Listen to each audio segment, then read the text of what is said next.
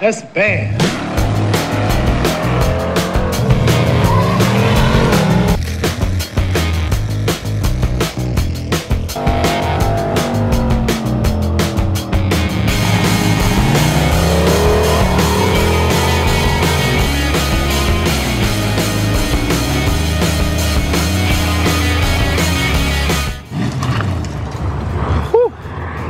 Alright, let's get to the part of this build that everybody wants to see. Nobody cares about the build, nobody cares about the swap, the horsepower, the torque, whatever that is, nobody even knows. Nobody cares about how fast it's gonna go.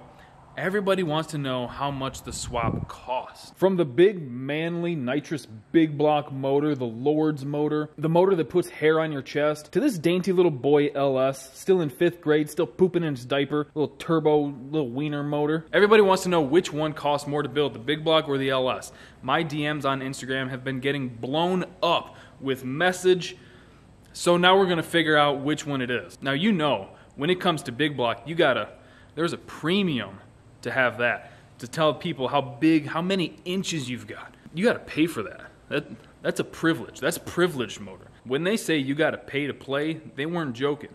Now, when we first had the idea of putting a big block in this truck, we thought to ourselves, we're gonna do this the right way. The only way we could see ourselves doing it. Full 10/10ths build, show car restoration. We're going full out. We got ourselves a motorhome block. Not even just a block, we got ourselves a whole motor. From a motor home, a home on wheels, a home with a motor, a recreational vehicle that was also in a fire. But the fire only made it stronger. It was forged in fire, like the book. And because it was a fully forged cast iron block, we had to pay a premium for that. They don't just hand those things out. That was a $15,000 motor. And I know what you're thinking. You're thinking to yourself, what the heck is he talking about? You can't find a fully forged cast iron block for less than 20 G's. We did it. And then immediately after that, we stripped everything out of that block. We weren't using none of it because we were doing this the right way, brother. Pistons out of here, rods out of here, crank, we'll reuse that. It had a pretty decent crank. The peanut port heads, oh yeah, I needed them. And then we sent that block to the machine shop. I'm getting worked up right now just thinking about it. My goodness, that freedom. Whew. I need some Oreos. But we sent the block to the machine shop to get all refreshened up. That was another $5,000! And then it needed pistons. So we put in fully forged 44cc domed pistons. Try saying that 10 times fast. Those were $13,000. Without the rings! The rings were $13. I couldn't believe that. That seemed like a bargain. They were used out of a Tahoe. And then for the rod... And then for the rod... Damn it. And then for the rods, we went to Craftsman. Had them custom make some. Those were $8,000. We used 12 sets of bearings from a Mazda Miata. Oh yeah, Miata. And that wasn't it for the big block. No. For the heads, the only thing that could handle the raw torque that we were willing to put down was some cast iron factory heads. Oval port! None of that rectangle port baloney. So we sent them to the machine shop too, brother. And that was a few $100. Pretty good deal. I'm talking valve springs. I'm talking seals. I'm talking valves. Oh yeah. I'm talking, that's it. And then the headers were a custom set of eBay shorties. Those were $4,300. And then for the camshaft, I called Rust-Oleum. And they hooked us up with a custom cam for exactly what we were doing. That was $3,000. And then for the intake and the carburetor, we had to get something special, something different. What could be better than a carburetor? It's literally made from God's tears. So we put two on it. We put a wind tunnel ram on it with two carburetors. That was $47,000. Luxury price. That cost $47,000. You gotta pay to play. And then finally for the ignition system, the only thing that could hold up was a used HEI distributor. But we couldn't find one good enough, so we put an MSD Probolit on it. And it worked pretty dang good. And then we were ready.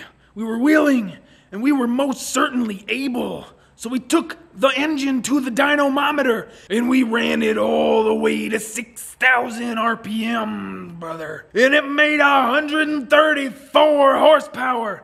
and 1900 torque. Not bad for an engine that cost $147,000. But the best we could get out of the old truck was 12s or 13s.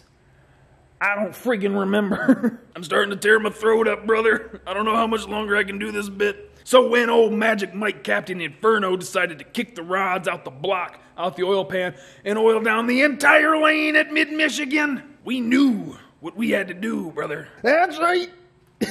That's right. We went LS. Now there's a lot of speculation about how much a turbo LS swap costs in one of these.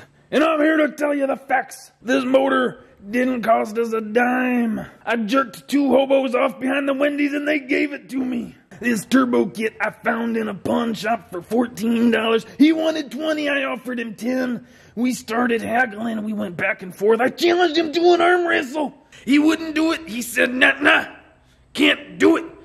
He didn't have any arms. So I offered him 14 and he took it. This turbo I found in a dumpster. Had to fight Macaulay Culkin for it. I couldn't believe he was there. The kid's scrappy, but I won. Hit him with a fucking soldering iron. The Holly system. I traded 2 Little Caesars pizzas for it. Oh yeah. And then in between the last video and this video, I took it to the dyno. There's no footage of it, no paperwork. I don't know what happened. It's all gone. You'll just have to take my word for it, bro. But I put it on the dyno. It made 2,300 horsepower on 4 pounds of boost. 17 million torques. The cactus couldn't believe it. I couldn't believe what I was seeing, so I took my glasses off. And then I put them back on. The true power of the LS is limitless. I'm really screwing my throat up on this. No, but honestly, I think Pop said he had like 5,000-6,000 into that big block. We did honestly try to do it as right as we could. We took it to machine shops for everything.